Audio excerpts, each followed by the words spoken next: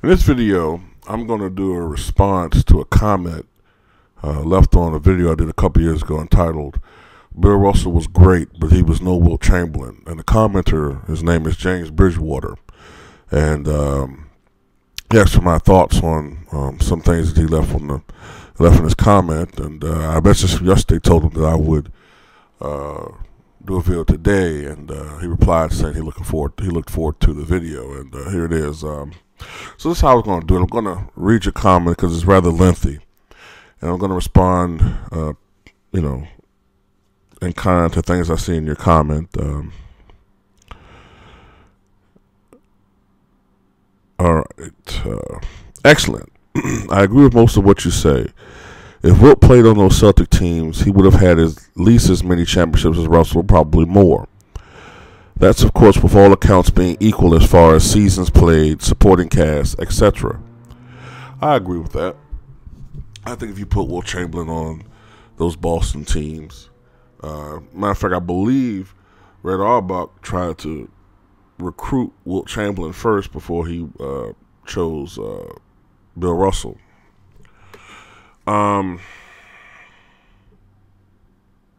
Going on.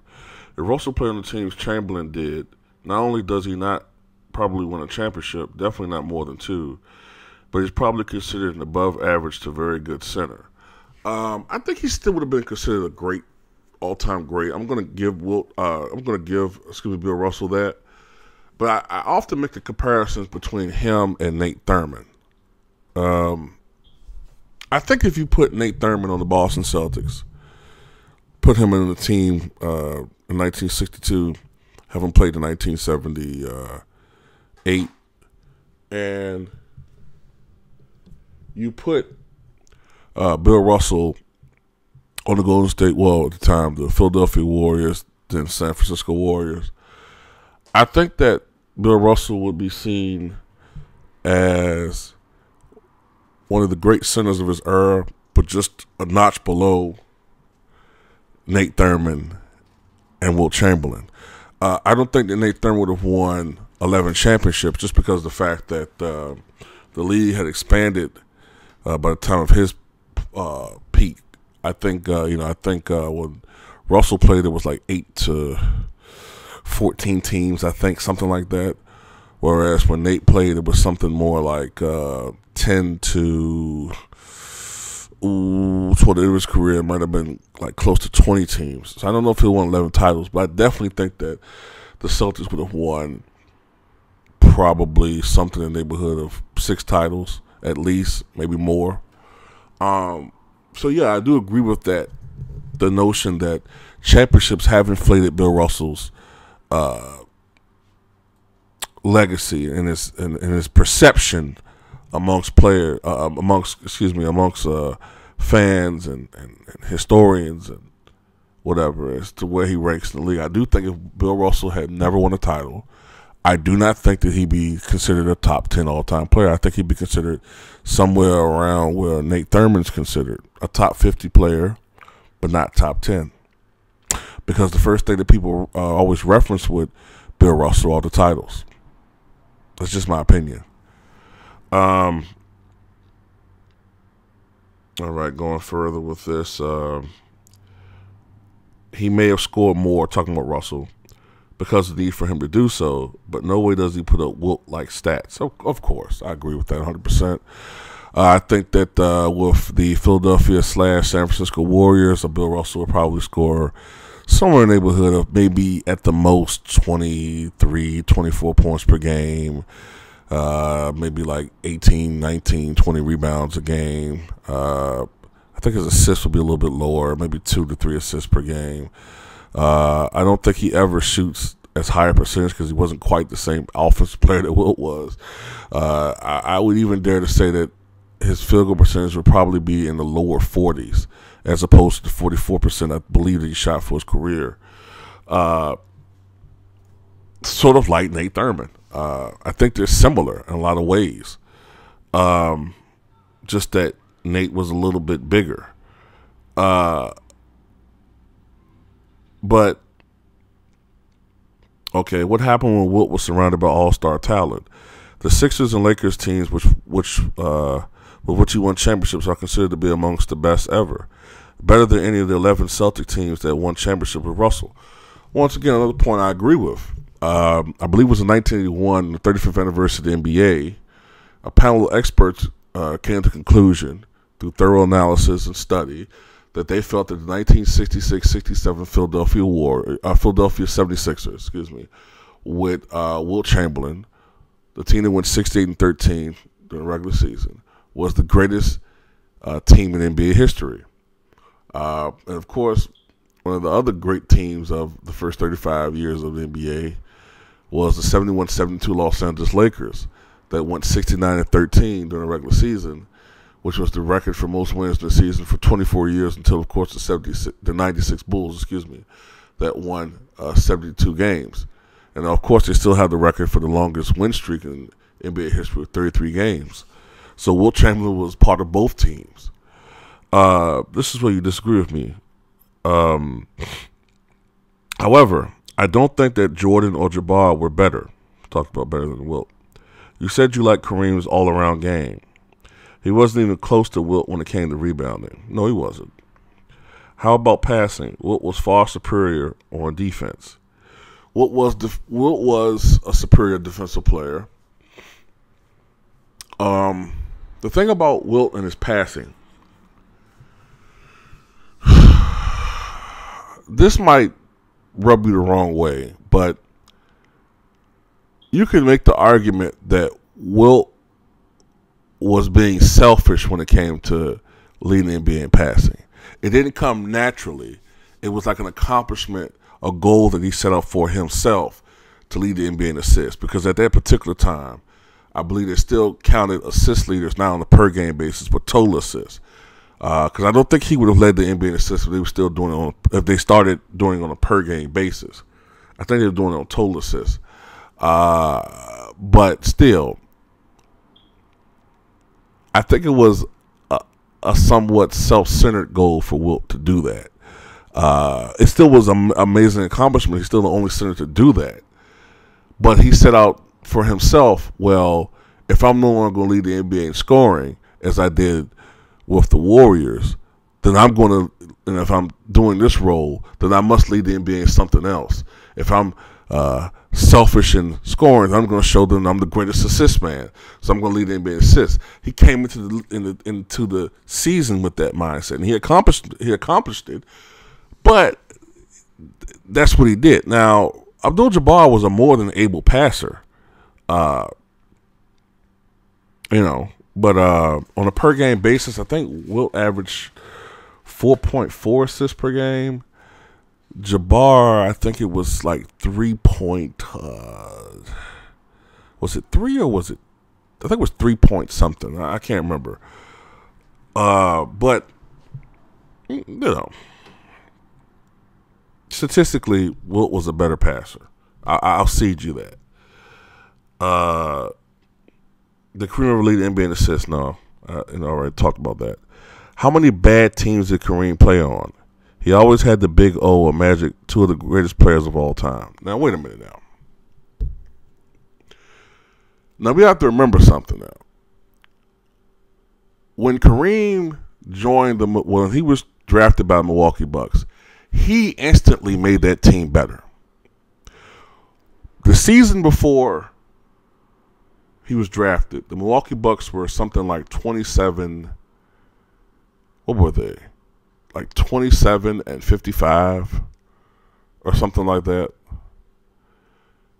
And the year he joined them, they more than doubled their win total from 27 to 56. This was before Oscar got there.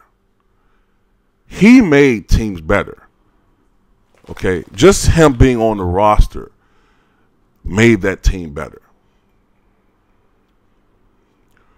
When they got Oscar the very next year, that's when they went, I believe, to 66 wins and became the greatest team in franchise history, won the title. Conversely, when he was traded to the Lakers, in 1975, the NBA was at a peak when it comes to Now, while the NBA was at its lowest level when it came to fan participation, fan attendance, and popularity, and Julius Erving helped to turn it around and really went to new heights with Larry and Magic, and then even higher heights than with Michael.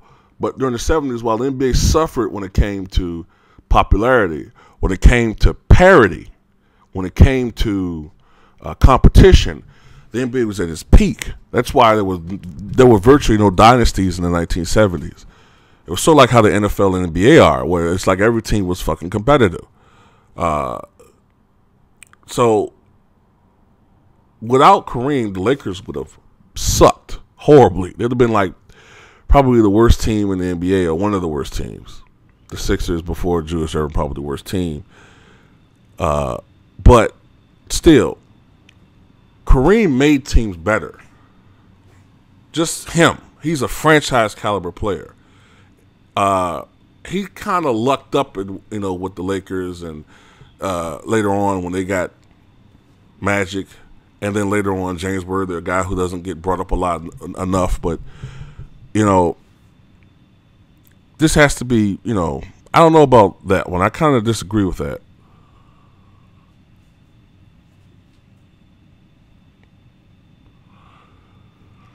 All right. As far as Jordan, you can make a case. Not only was he a great scorer, but also among the best defenders every year. I believe he won Defensive Player of the Year one year, if I'm not mistaken. Well, I mean, at his absolute prime, Michael Jordan, you can make the argument that he was the league's best offensive player and the league's best defensive player, particularly in the late 80s, early 1990s. The only other guy that might have been a better defensive player, to me, in my opinion, this is my opinion, would be Dennis Rodman, maybe Alvin Robertson, but Michael was just a phenomenal player, man. And yes, he did win the Defensive Player of the Year award in 1987-88.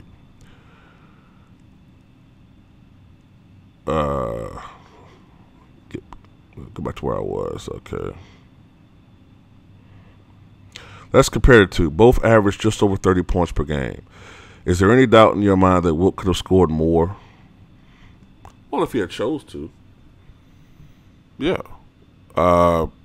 Wilt finished with a 30.06 points per game scoring average. Michael fractionally hit at 30.12 points per game. I think before Wilt joined the Lakers, his scoring average was something around 34 points per game or 33 points per game or something like that.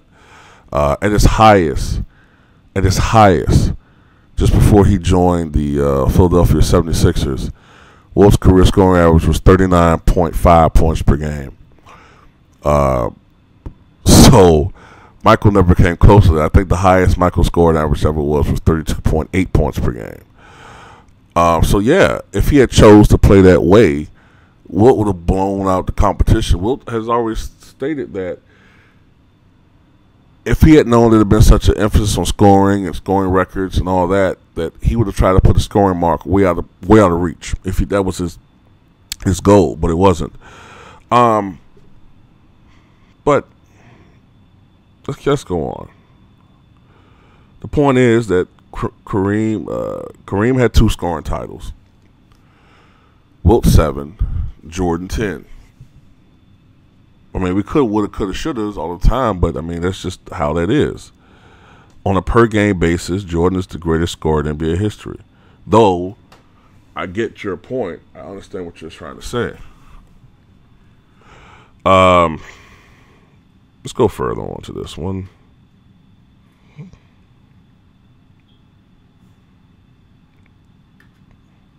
When he joined the Sixers, talking about Wilt, he played a more complete game, taking far fewer shots and being more of a distributor.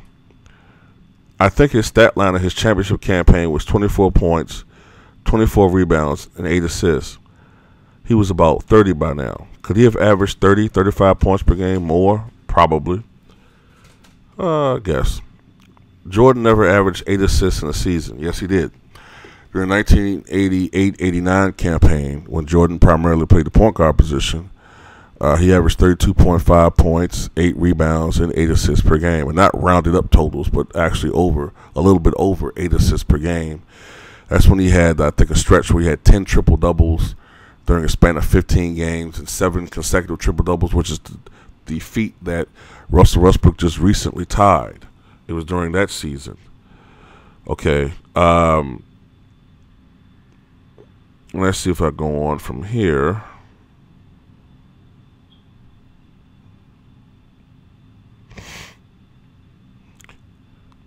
He could have, but he wouldn't have been averaging 35 every night. Well, he did average 32.5.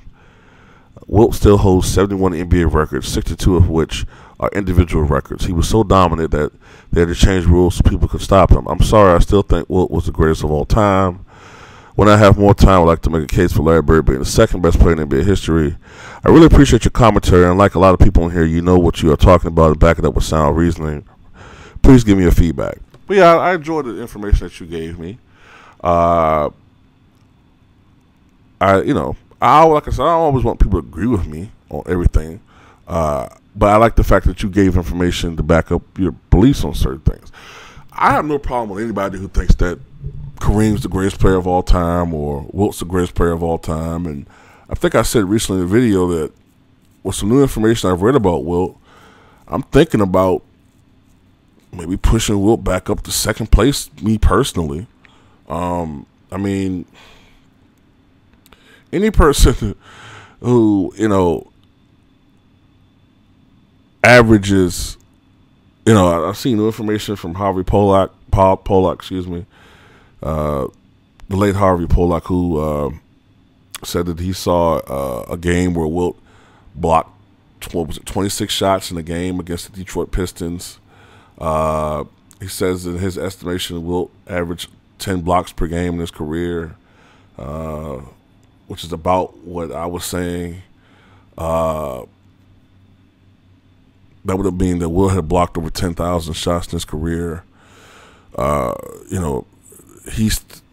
had a stretch where he followed Chamberlain's statistics and blocks and recorded everything. And during a 112-game stretch, he said Chamberlain averaged 8.8 blocks per game.